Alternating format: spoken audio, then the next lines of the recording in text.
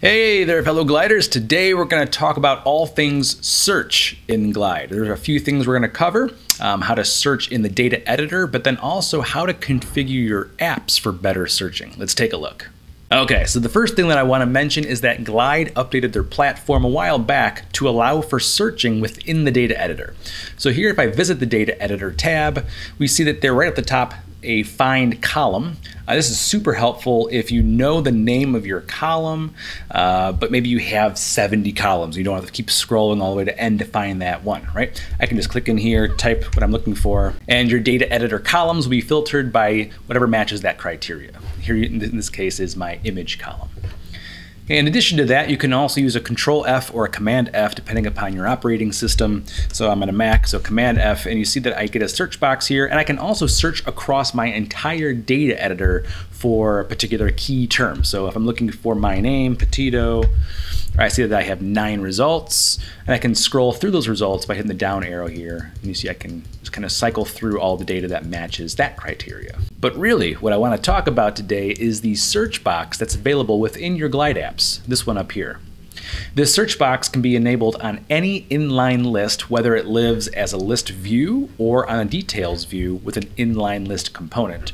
And you can just visit that inline list, go to Options, and turn on Show Search Bar. Now, if you have more than one inline list on the details view of your app here, you're going to have to enable this show search bar on every single one of those in order for the search box to search those inline lists. All right, a little bit about this search box. The first thing is that it makes exact matches only, meaning I can't search for 2 different key terms and expect 2 results within the same search. So here you see I have 3 different posts. I have a different product, Robert Petito Glide Expert.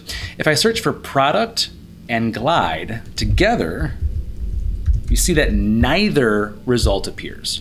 So if I search for just product, then the product post appears. And if I search for just Glide, then the Glide post appears.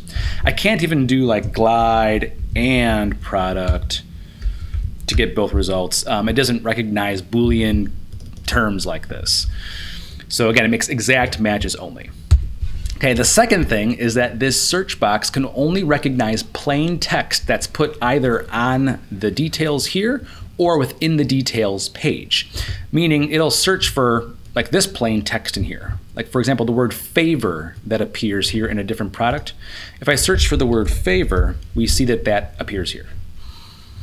Okay, so it'll only recognize plain text that exists either on the details of the inline list or on the details page once you've dived in. Now, let's say you have a tagging system. For example, in my Upvote app here, I have this tagging system where I can tag a post with some key terms like office, right, and stellar. It'll generate posts that are also tagged with those same things. However, because this is not plain text, this is living as a label on this inline list here, it won't search for those, office and stellar, for example, right? So if I search for the word office, you see that nothing appears. So what I'd really like is to be able to search for the word office and have all of the posts that are tagged with office appear here as well. So here's the trick in order to get that to happen. Okay, the first thing you have to do is recognize the fact that, again, it needs to be plain text on the details page. So what I could do is I could come in here and I could place just some text with those tags in addition to these inline list tags. So I would just come over here to a screen, pop in some text, right? And I could place in here my tags.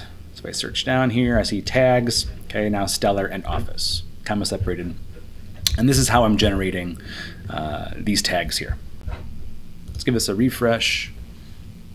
Okay, now that I've placed that text on the details screen and I search for the word office, we see that now it finally appears here. Okay, and so again, if I type the word stellar, okay, all the things that are tagged with stellar will now appear. Here's office, here's winning, right? So if I search for the word winning, okay, that will now appear here. So this is exactly the functionality I want. However, I don't want this ugly, just comma separated value at the bottom of my page. So again, the trick is to add the text, but then you can hide the text. So I just come over here to my text component, I go to options, I go to visibility, and I just simply mark it as hidden by picking any of my columns here. And I usually say something like, is hidden, just as a reference to me that I've hidden that component.